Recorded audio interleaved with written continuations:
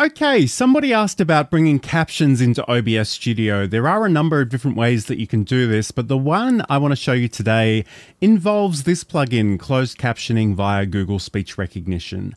I'll include the link in the description to this one, but essentially from this page, we can click on the Go to Download option. This will bring up the GitHub repository, and from here we want to select the version that relates to our operating system. So in this case, I'll download the Windows zip file, although I've already done that. So let me just show that to you really quickly. Essentially, there's a single file in this zip file that you need to copy over to your OBS Studio installation. And for me, I had to bring this over to C, Program Files, OBS Studio, OBS Plugins, 64-bit. The drive letter will likely change if you've got a different hard drive that you're working with, but essentially that is where you want to copy this file to.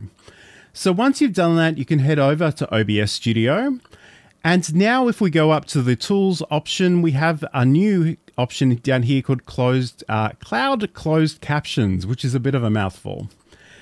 But over here, we can have a look at this one. So we can go into the settings. And again, you can see that it's already working. So if we have the captioning enabled, that will do its thing automatically. We can turn that off at any time. But we want to go into our settings.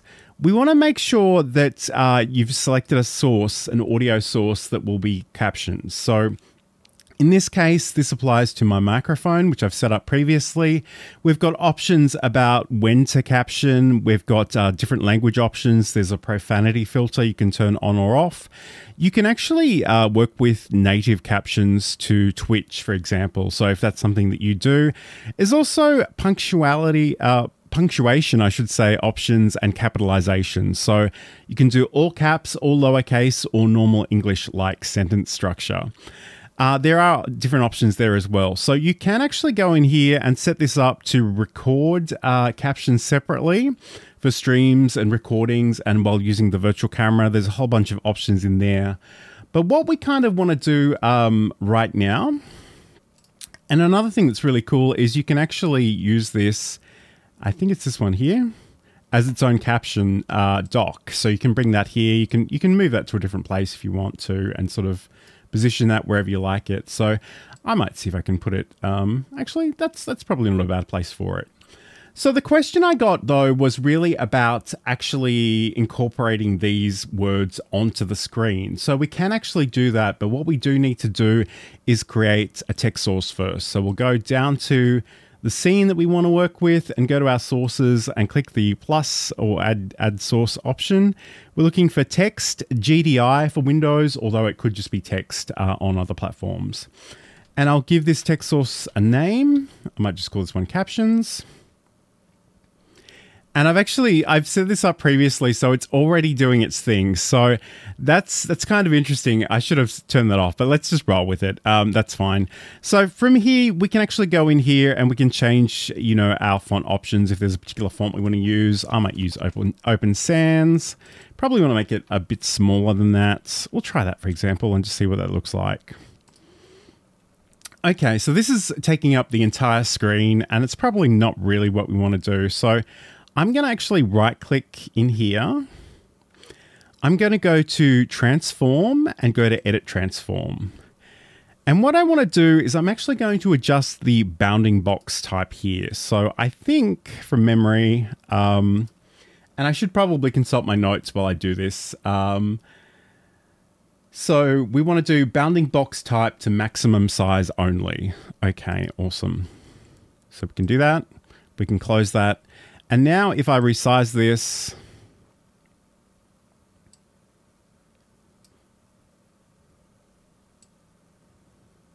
I can sort of decide how large I want this to be and also where I want this to be.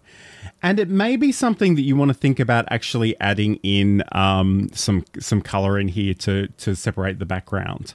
So let me just go into the settings for a second, and I'm going to go and go into the open captions. I'm going to turn this off for a second.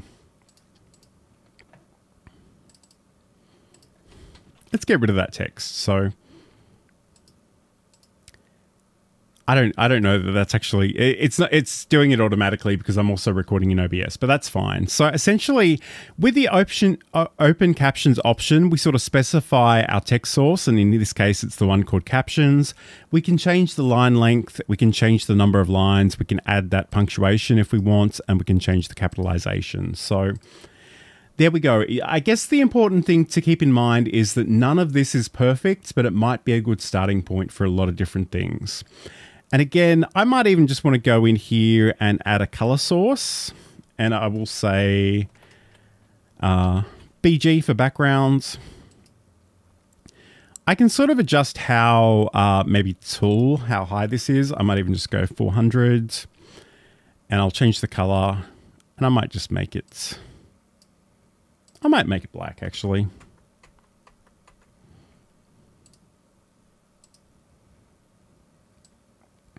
And again, I can bring this down here. Just make sure that's underneath the captions.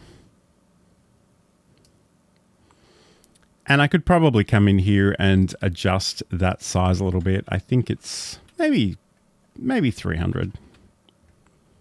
Let's do that. So there we go. We have the ability to come in here and sort of add in our captions. We can make that as large or as small as it needs to be. And we can just work it from there. So admittedly, I don't know that that's necessarily the most elegant solution for this, but it is one way of doing it. And I guess the other thing I'd probably encourage you to think about is if you are having these be burnt onto your video, you might want to think about actually leaving a space for this. So if you do want to go in and edit this, you can have a version that doesn't necessarily take up that whole space. Okay, I want to show you one more thing that can be quite useful for this particular plugin. And that is if you say a particular word and it doesn't translate properly, then we can sort of work around that a little bit and give the plugin some more information. So if I say johnlacey.com, you will see that it's john-lacey.com, where we want these things to all be together. So if I go into the options for our captions, click on the little cog, there's a tab here called text filtering. So I can come in here and actually add a text filtering replacement. So I go down to add text replacement. So I know that when this comes up, it goes john-lacey.com. So that's what I'm looking for. And this is what I want it to look like. So I can change this here and go johnlacey.com. I can save. And now let's try again. johnlacey.com.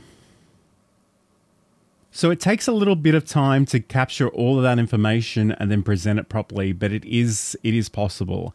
And if you do find that you have different things like registered trademarks, that kind of thing, additional symbols or common things that are being translated incorrectly, you can certainly go in and adjust those as well. So this is a much less structured tutorial than usual, but if you do want to check out the Learn OBS Studio newsletter over on LinkedIn, I'll include that in the links, but essentially that'll take you through the steps as well. Don't forget to subscribe and like for future content.